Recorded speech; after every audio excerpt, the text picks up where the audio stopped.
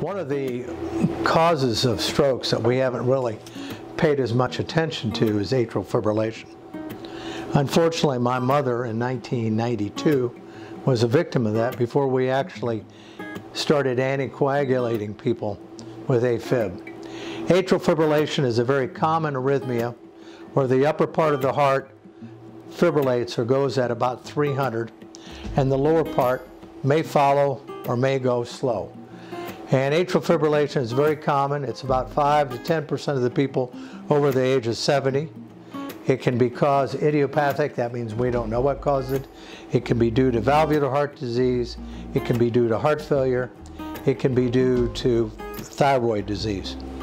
One of the big problems with atrial fibrillation is that you are at risk for embolic phenomena. That means clots leaving the heart and going to the brain.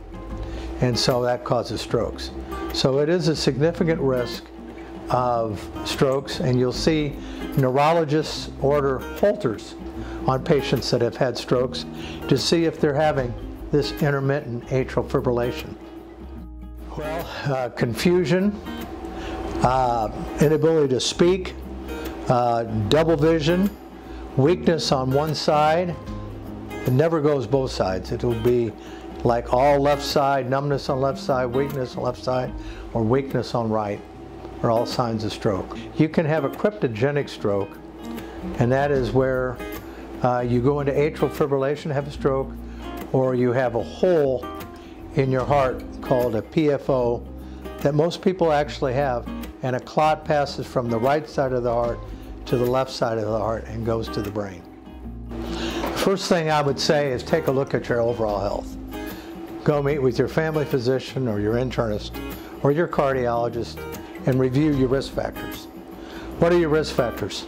Hypertension or high blood pressure, diabetes, smoking, and cholesterol.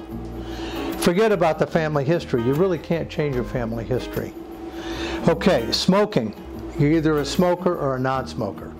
That's the only thing you can totally fix. Once you quit smoking, your risk of having lung cancer after 5 years falls off dramatically. Smoking is involved in coronary disease, strokes, peripheral vascular disease. It's the worst thing you can do. Absolutely the worst.